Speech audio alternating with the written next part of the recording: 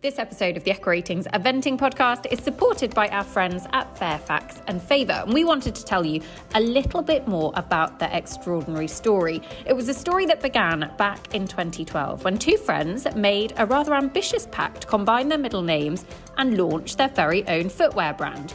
They were actually funded by shifts at the local pub, and they then took a once-in-a-lifetime trip to Spain to find a factory that would produce luxury goods that would help kickstart the dream. From storing their precious new wares in a loft, launching on the show circuit and pursuing that dream, the Fairfax and Favour vision has since exploded, and there's a range now that includes bags, clothing, boots and sandals. The luxury shoe giants have an array of awards, including last year a Lloyds Bank Business Excellence Award, and they're passionate about raising money for charity and have already donated over £500,000 to really worthy causes. Their story continues, but for more information, go and visit their website, fairfaxandfavour.com. Oh God, it's so exciting. Happy Hail Bob Day. It is a happy Hail Bob Day. That was our reload coming in for competition. Eventing Manager is back. Best show that we have, Alphabetti Spaghetti. Looking forward to seeing quality horses. I mean, you're a bit of an eventing geek just like us. Welcome to the Echo Ratings Eventing Podcast, and listeners, another week, another preview show. The big shows just keep on coming for you because this week it is the first Nations Cup British soil, and it is Houghton in Norfolk. So we wanted to take a look at the 3-star long format, which last year was a class that really highlighted some incredible form that came to the light later on in the season. So looking at that as well as maybe a little look at Babaroko over in Poland. So lots coming up for you. And I have Russelled back onto the podcast. Hey, Russell, good to have you with us. I'm happy to be back. It's another weekend, like you say, of action, and there's some good horses here. Yeah, it's been a funny old week because we have Kentucky, badminton, Protoni, and then all of a sudden we're like, come up for air, regroup, and it feels like we have got the next wave of sort of big sort of spring, almost heading into summer target. Darlong is on the horizon, as is Lemulan. We've got Aachen coming up as well. And so it was quite refreshing to actually look at the 4-star fields for Houghton and see a little bit of a mix-up to some of the fields that we've seen earlier on this year, which was quite pleasant. So we'll hopefully be able to pick out some horses for you listeners to follow. It's a big old field. I mean, there's, I think, 98 in the lineup. So all of them, but we will pick out one or two for you to keep an eye on. Rosie, you kick things off. Who caught your eye in the 4-star short? I think it's quite an obvious one, but Brookfield Quality and Piggy March. I mean, he's always blessing being the bridesmaid, I'd say, never quite the bride with Brookfield Innocent. But I think now's his time to shine. I think they're well capable of a very low dressage score. Their best at 4-star has been 21.7 at Aston the Wolves, which we know was quite low scoring anyway, but they also have other results down in the low 20s, so they're definitely capable of that. They were 12th at that very competitive Thorsby at the start of the season. No, I think that they've got a real shout this weekend, and now's his time to shine. Do you know what? It's funny, actually, because I was chatting to his owners, John and Chloe Perry and Alison Swinburne at, I can't remember where it was now, possibly badminton. And we did sort of say he's really come into his own this year. He is Bramham bound for the long format 4-star. I think they considered Lemulan, and Piggy said, I want to take him to Bramham, which is, you know, tough, meaty, and we could well see him maybe even at Burley later on in the year. So very exciting to see him. The one that caught my eye, I think there's some really nice young horses and young riders coming through. So you've got the likes of Heidi Coy with a number of her rides. She's got Helenza, she's got Russell Stead as well, who is her ride in the Nations Cup. And Heidi is just one of those riders that actually love it. She was so consistently good at the 4-star level. She had 3 horses. She's a young jockey trying to make a name for herself at that level. And she was sort of turning up event after event, putting in more and more top 10 finishes. And then by sort of comparison, she's had a quieter start to this year. She broke her collarbone at Burnham Market. But I think it's brilliant to see her back, and I would expect a good weekend for her here. So I'm looking forward to seeing her. Who else for you, Rosie, stood out? Cooley Rosalind and Oliver Townend. The mare has the most incredible international record. I don't think she's been outside the top 10 internationally. other than Burnham Market, where I know she had a hiccup cross country and decided to retire. So that's her one blip on the record. But I mean, she is really, really incredible, can easily get down into the mid-20s. I'm really excited to see them go and tackle the 4-star this weekend, because I think she really is a horse for the future and could be one to maybe try and contend with the dressage record at Houghton, which is 21.5 by Mark Todd back in 2012. Love a dressage record. Who was that on? NZB Campino. Oh, kinky. Okay. I actually have to say Cooley Rosalind is a great shout, because when we mentioned the form of the 3-star long last year, this was the horse that finished runner-up, and it was a really, really hot 3-star that is a lot. DHI Ross Cantor won. Cool Park Sarko were also on the podium behind Oliver and Cooley Rosalind. But essentially, the form was really, really franked from this 3-star long last year, and a few of those coming back to step up to the 4-star level this time. Interestingly, at Burnham Market, it was the horse's first international cross-country problems. It was the fence that, there was the angled rails over the ditch that was a little bit to the vicarage ditch at Badminton. Yeah. And it was the mare's first 4-star, and she just said, no, don't understand. And he elected to retire, having had a couple of runners there. So it was a little bit unusual. I think he'll be looking to put that behind him. You can't doubt Oliver's competitiveness. So he is looking for 4-star win number 37. Only one rider has more, that is Michael Young. Of course it is. If in doubt, if you don't know the answer to the question, just say Michael Young and you could well be right. So yeah, very good shout. One horse I'm really looking forward to seeing. If anybody is going to Houghton, make a note of his show jumping round. Our very own Kitty King's Sailor Lan, who was her ride for the Olympic Games in Rio. And he is the coolest horse, and he is such an incredible jumper. Watch him show jump. And this is really his level now. He doesn't do the long formats anymore. He loves the short formats. He can be very capable of a sort of a mid-20s dressage and can finish on it. He's had a couple of good runs at Boston Open Intermediate to start his season at Cirencester, finished second in both of them. I think Kitty would fancy her chances of going one better and certainly finishing on the podium. They were another that stood out for me. Come on, Rosie, else caught your eye? Moonlight Charmer and Laura Collett. I think this is this horse's first 4-star, but they went to Houghton last year in the 3-star, and I think they were third on a 29.9 FOD. He's come out well this year. He was third in Cirencester Advanced, behind Kitty King and Sailor Lan, actually, and Alyssa Yallop and Invictus. But no, really, really smart horse for Laura. I think that it will be a great first 4-star for them. And I'm looking forward to seeing how he gets on, because he's only 9. Hunting with the Beaufort for the winter to really try and give him the hunger for the cross-country side of things.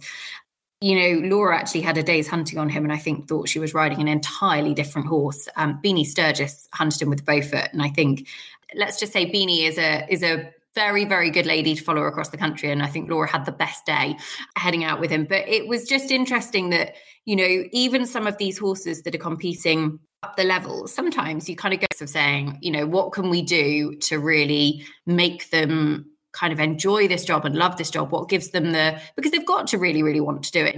Step up to 4-star is a sort of a big testing point. Houghton is flat, twistier, so it would be very, very different, the likes of Chatsworth, and watch this space, but definitely one to keep an eye on. I think Laura will be really hoping that it has made all the difference, because she is very excited about him for the future. I will give you a couple more. I have to say, Tom McEwen's got a couple in here. Dream Big, who was top 10 at Blair in the long format 4-star last year. Flash Cooley, Gemma Tassel, who were brilliant in the top 10 at Chatsworth, and are Bramham bound. So they ran fast enough at Chatsworth. And a lot of these horses will be having their last run before their next big target, whether it be potentially Bramham, potentially Lamoulen. So you just always wonder how much the handbrake will be on. But he's a really, really cool little horse, and definitely one to look out for. Frankie Blue has a couple of nice rides. Billy Champagne is one that I really like, and the aim is for him to be headed to Burley later on this year. So we'll be stepping up to 5-star. They will also be one of those going to Bramham. But Scalisi actually makes his debut for the Italian team in the Nations Cup with Alamai. I'm pretty certain I'm right in saying it's an ex-racehorse and has been really interesting to see come up the levels. So it's always nice to see those horses having such a brilliant second career. Anybody else, Rosie, in the 4-star before I get you to give me a podium? We've mentioned most of the really strong contenders. I mean, I think Phoebe Locke needs a mention on Picador because she's part of the Nations Cup team. I think she got 2 rides here, actually. But Picador, 19 years old and just still pulling it out the bag for her. I think he was second last weekend. And yeah, I think they're ones to watch because he's really cool. Really cool.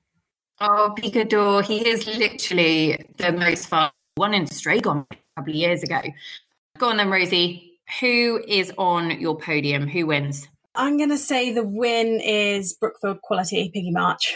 In second, I'm going to say Sailor Land, Kitty King.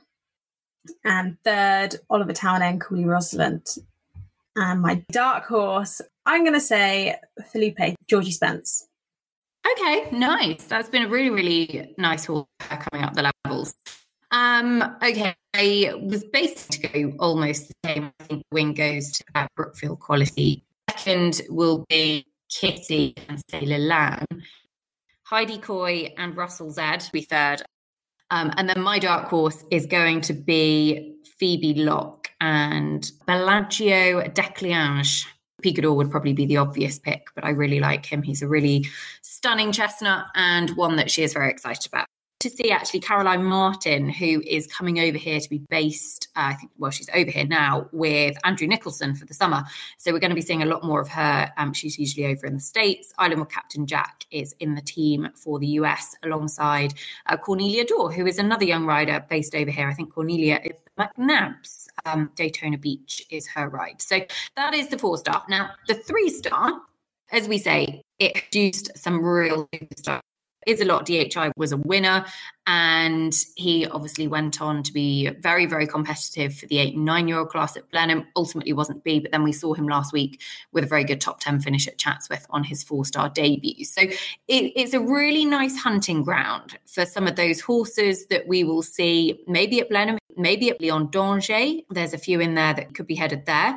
So I'm interested in who might be the sort of horses that we're talking about this time next year. So, Rosie, I'll let you start. Is there anybody that stood out for you? Looking through, there's actually quite a lot of good horses here. I know that Molly Summerland's here with Flow 7, who's been a really great young horse for her. Interestingly, I saw him jump actually at Rockingham at the weekend because he's a incredible looking horse. He's so leggy.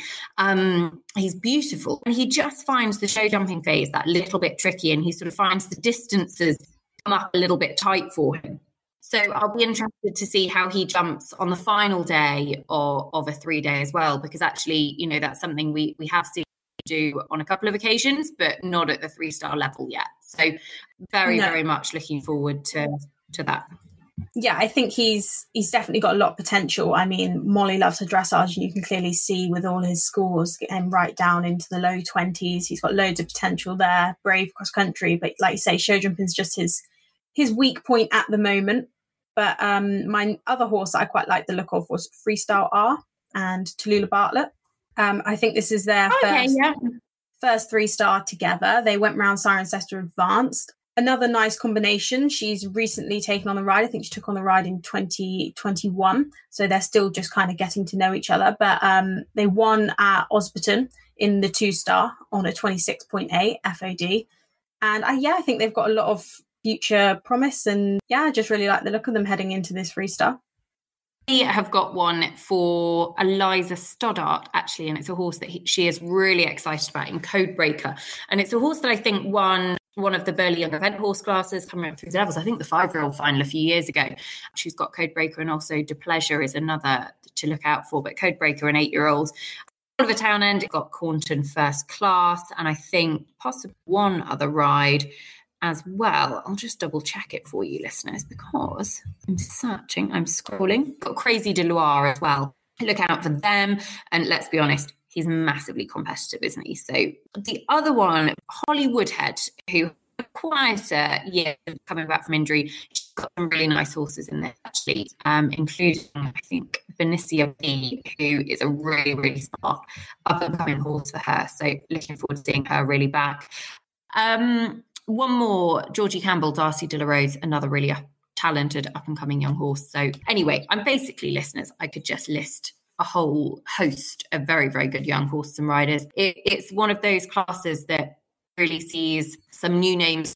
Now, one of the other things about Houghton is the young riders under 21 3-star. So it's a long format, same as the normal 3-star, but it is for the under 21s. And we'll see, I think, a number of riders who we will see at the Young Rider European Championships at the end of July, and some really talented jockeys on some very good horses. And so Cooley, Molly Faulkner, they're in there. They had that brilliant result at Blenheim last, more than qualified. At Quarryman, who was produced actually by Lizzie Boff, Daisy Proctor now has the ride. Georgia Bartlett has got a very, very good chance in Jalba. So really, really nice combinations in the under 21. I really like the look of Diamond Bobby and Jess Rimmer. They've had some success at Freestyle last year. They were just outside the top 20 at Hartbury, and they were 7th at Bicton Freestyle last year. They've had some good prep runs at Thoresby and Cirencester, where they were 9th at Thoresby and 6th at Cirencester. And I know Jess's mum, Jo, she competes at 5-star, but Jess has actually spent a year with William Fox Pitt training. And she says that's really helped this horse's show jumping, because it was his weak phase, but transformed his show jumping. And I think she's got a really good shout, as well as Tarka Abraham and Vamoose.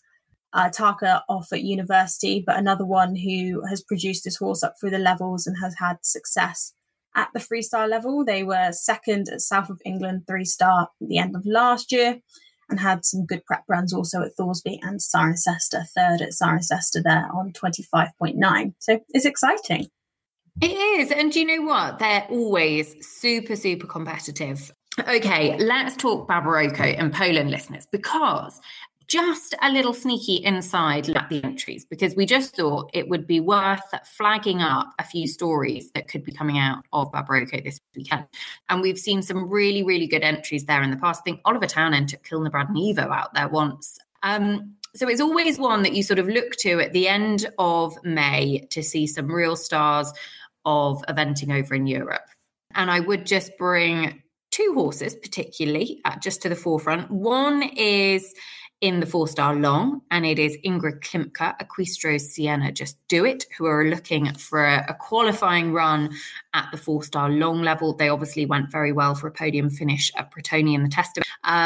But this horse now is really the one that I think a lot of people are looking at. Could we see Ingrid on for those World Championships in Bretoni? So this weekend is a big weekend for them. They've got to tick that qualifying box. And of course, SAP Hail Bob, having picked up a in Bretoni, that has ruled him out. So very much all eyes on Stella. And she's a horse that can do 25 in the dressage or a 45. One that isn't as consistent as we are used to seeing Ingrid. But I mean, let's be honest, Ingrid is an absolute genius. So we'll look out for that.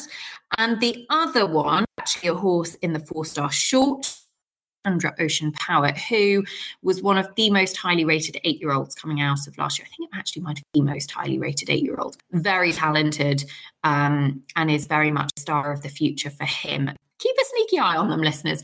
And I think there is a live stream for Babaroko. There usually is. If you go to their website, you'll be able to find out details. So go and take a look.